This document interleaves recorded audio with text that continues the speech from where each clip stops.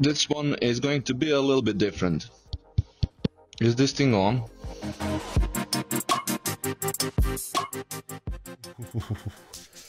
It's still cold outside. Hi guys, Matthew here and welcome back again to my channel. So, I have a problem, and that problem is that I live in a two-story mixed commercial residential building that has two separate flats. So one on the first floor and one on the second, on which I live, with a mutual hallway leading to each of them. To this point, you probably don't see a problem in any of this, but the thing is, I don't have an outside doorbell that is connected to my flat, which leads to situations like this one.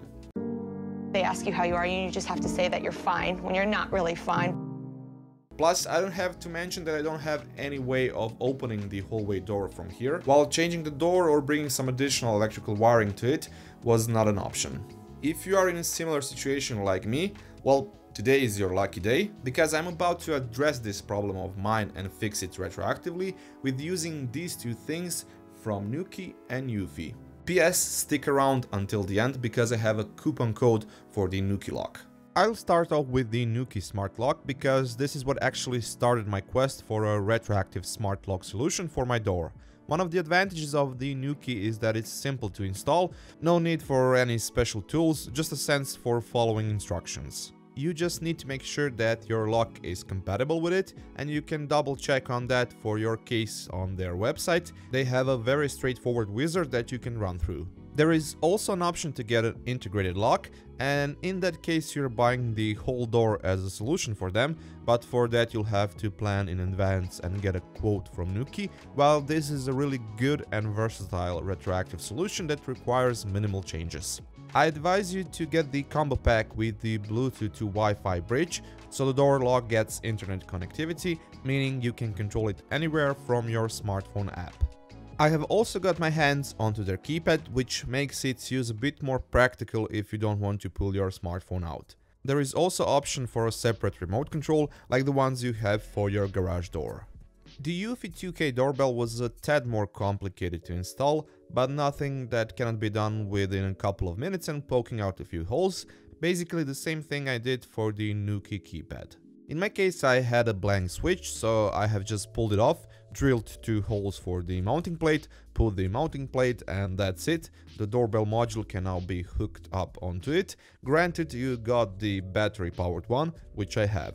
With that model you can also choose to power it using wires, just be sure to check what voltage you have, you can step it down if needed. This one works from 16 to 24 volts. I still need to put a plastic cover below it just so it hides that big hole, screw it on together with the frame, and that's it. Of course the whole thing is weatherproof, IP65 rated in particular, and they claim it can work from -20 to 50 degrees Celsius. The main reason why I chose Eufy 2K doorbell over something like a Nest Hello or Ring is because it doesn't require any additional subscription services, plus it can record remotely to its home base too, which is sort of like a small control center for it and other Eufy devices that connect to it, gateway or a bridge if you will, which has an internal 16 GB of eMMC storage, which can record up to 160 days of daily average length footage, after which it overwrites the older ones. It does not have an option to expand storage, although there is a USB port on the back, but that's only for charging the doorbell module itself. Maybe they do a firmware update later on. In terms of the setup, you need to do it over a wired connection first, and then you can choose to use Wi-Fi. I did not need to move around the home base too. I have just left it here in my studio, as I've recently upgraded my home network to Unify AC Pro in combination with their Dream Machine Pro, so my coverage is really good in that regard. But I wish there is an option for the camera bell module itself to be connected over the local Wi-Fi to the home base too, rather than going through it, because this way you depend on the home base's wireless signal and not your networks, and if you have a good Wi-Fi setup like this from Unify, you will probably benefit out of it. The video performance of the Eufy 2K doorbell is really good, which is something that I've expected as I went through a lot of other reviews. It's also not that bad that I would compromise its other features over the video quality. On the contrary, I'm quite satisfied with it. Although I do not have a lot of reference points when it comes to video doorbells, I do know what a good quality video feed should look like, put into context what it's used for. For obvious privacy and security reasons, I cannot show you the whole feed because it discloses a bit too much information, but this actually gave me an opportunity to check the camera's video quality feed in a more controlled environment where I can set up different scenes. That said, here are a few custom lit shots for you to judge its performance.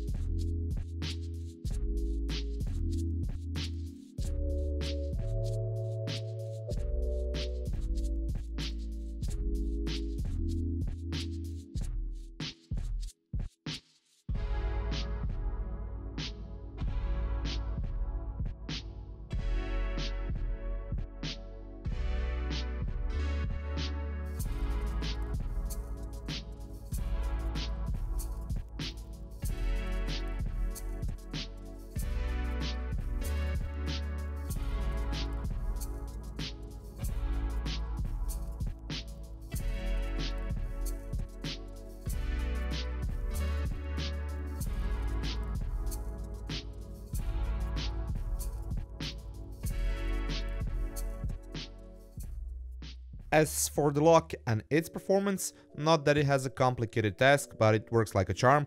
Being it over app, keypad or geofencing, you can open it up in a matter of seconds. It's really freeing knowing that you don't have to carry a key around. I have mostly used the manual button on the lock itself when going from within to outside, as it has a lock and go option where you press it just 2 times and it automatically unlocks and locks within a set time span, default one being 20 seconds.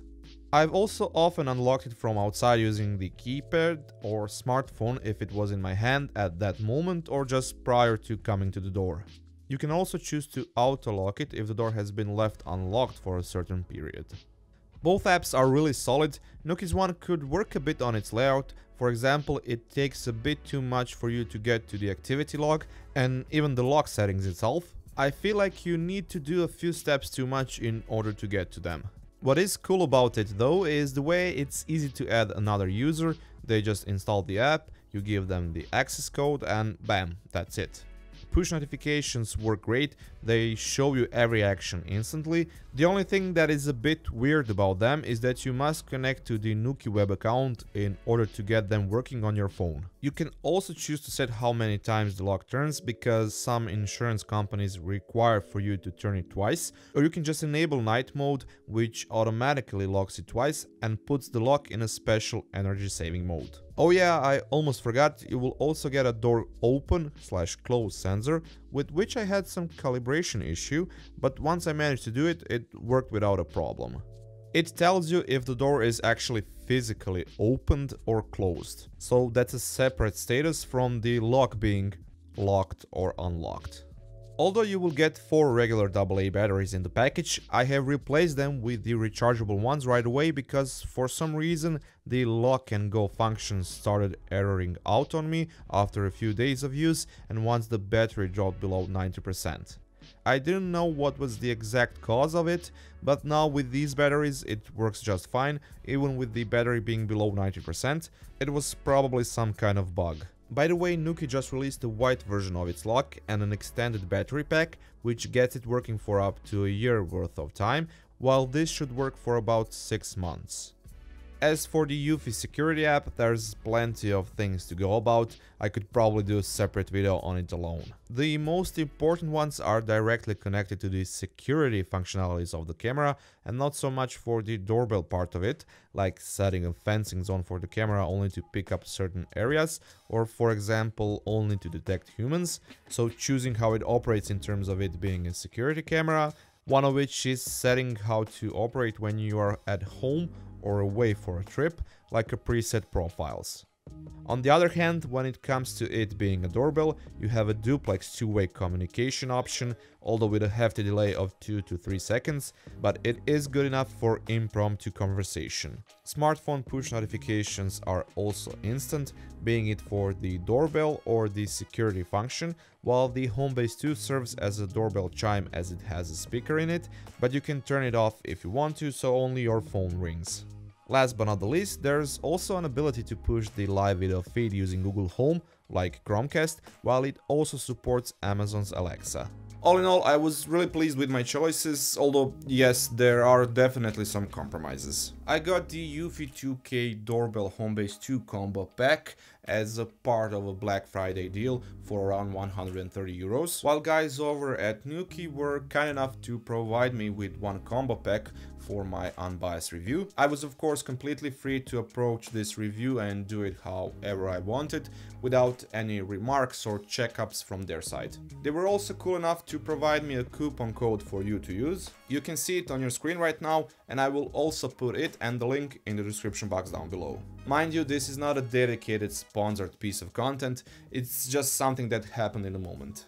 That's it for this time from me. Thank you once again for watching. If you find this helpful, please take a second to toss me a thumbs up, because that really helps a lot. And if you like what you saw, feel free to subscribe, and if you already are, be sure to press that notification bell down below so you don't miss out on a new video. And until then, catch you later guys.